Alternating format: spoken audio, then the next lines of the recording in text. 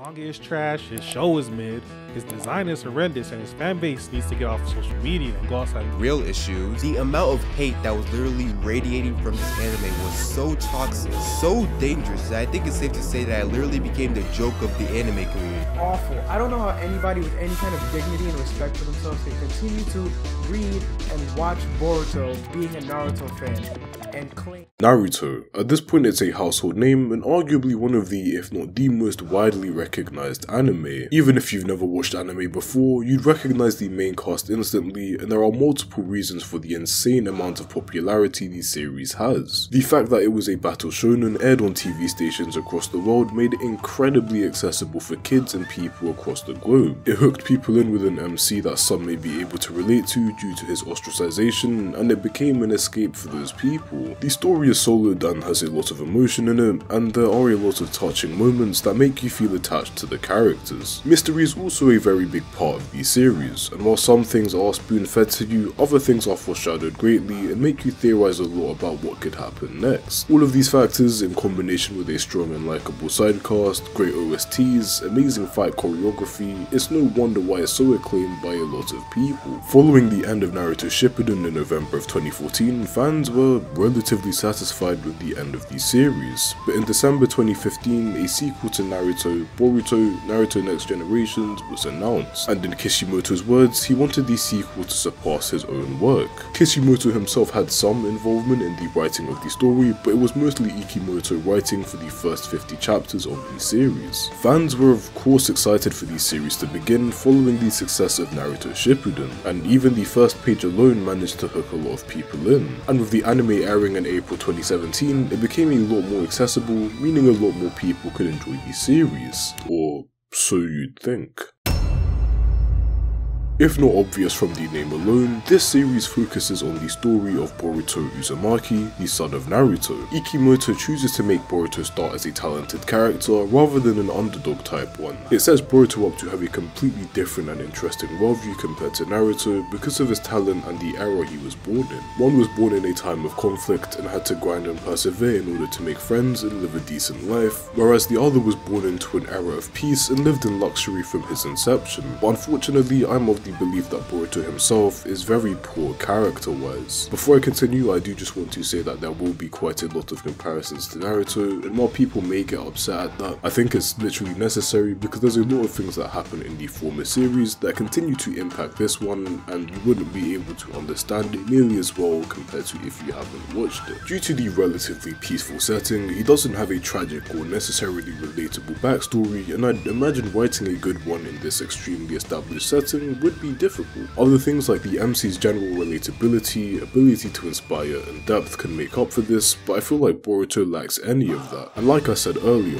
he starts out as a talented MC, but as the series goes on, it does feel like the authors crank the fuck out of his power dial to a point where he's able to pretty much defeat godlike creatures without much training or forms of sacrifice in order for the power that he has to make sense. He has the Drogon, Karma Seals, multiple chakra natures, invented an S-tier jutsu by himself in 3 days, is the host of a god and has great taijutsu. My issue with this is that he was handed all of this without much investment from himself. While in the original series there were instances of powers being handed to people, but it was never to this extent, and if it was, there was always some form of investment from the character in order for this to happen. I've talked about the MC and now I'll talk about the side cast, or lack of it. For the most part, almost every single side character seems utterly neglected, both in general and in important moments within the series. While this did happen towards the end in the original series due to Naruto and Sasuke being so strong, in earlier parts there was an emphasis on teamwork. A lot of side characters were explored, had a lot of depth, and were integral to arcs like the Chunin exams, Sasuke retrieval arc, and the 4th Ninja War. In contrast, side characters in Boruto feel hollow, and it feels like they exist with no real meaning. The only notable exceptions I'd make are Kawaki, Sarada, and Mitsuki, and even then, Sarada and Mitsuki seem to be sidelined in favour of Kawaki. During important fights, the side cast seem like they're just cheerleaders because of Boruto being so extremely overpowered, to a point where even the 5 Kage are reduced to spectators. The villains in this series also have little to no depth, compared to Naruto that has great villains like Zabuza, Obito, Orochimaru,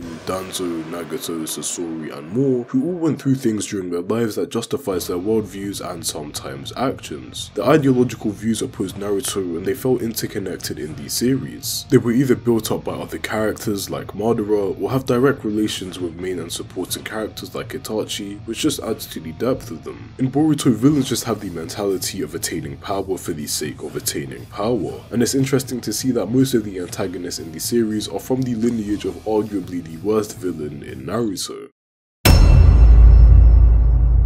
As the series is a continuation, most characters that played major parts in Naruto still remain in Boruto. Of course, you need to let the new characters shine, but you can do that without effectively watering down the old cast in terms of power and actual character. You could just write them out of the story entirely, or make them unable to fight due to war injuries, and expand on the characters themselves. Time and time again, we see older characters getting absolutely slammed, and an example of this is the 5 Kage which I mentioned earlier. It's up to kids to kill what are essentially gods, and they somehow succeed where the Kage fail. An example of a character being watered down is Shikamaru. Throughout Naruto, we quickly learn that he's easily one of the smartest and methodical people in the entire verse, but his brain gets nerfed to a point where he just forgets he has the perfect abilities to get himself out of a dangerous situation when he's shown to do so in the past. Both Naruto and Sasuke are probably the biggest victims of being nerfed though, and this has pretty bad implications for the power scaling in the series. And power scaling is a relatively large factor in how tension is built. Let's take Sasuke for example. He has an EMS, a Rinnegan, Amaterasu, Susanoo, and is seen struggling against characters he shouldn't have many issues with. They make it a point to show us that Sasuke doesn't have a lot of chakra, but looking back through Naruto, you can easily see this isn't the case. During the 4th Ninja War, he was spamming off techniques and was shown that the Rinnegan can literally absorb chakra. We're also shown that he's relatively creative with his techniques, but in Boruto, all he does is spam Chidori and teleport. His Rinnegan being destroyed was also done pretty stupidly,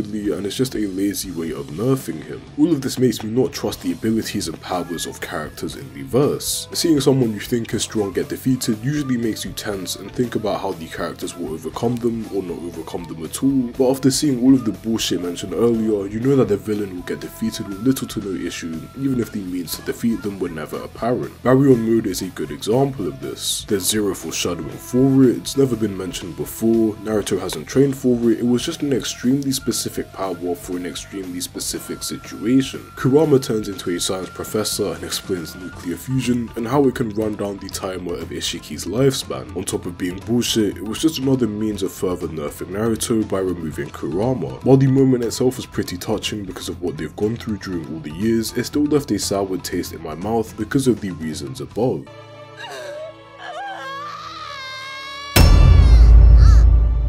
Animation is one of the most important parts of any anime, same with pacing. Too slow and it makes watching the series a chore, too fast and it feels extremely hard to understand what's actually happening. Both of these factors have a large impact on the viewing experience of a series, and I feel like this is more of a personal problem. As it's a weekly anime, scheduling is extremely tight and difficult, and it's not a budget issue like many people may think. It's understandable for episodes to not be consistent early on because of ironing out issues, but seeing stuff like this,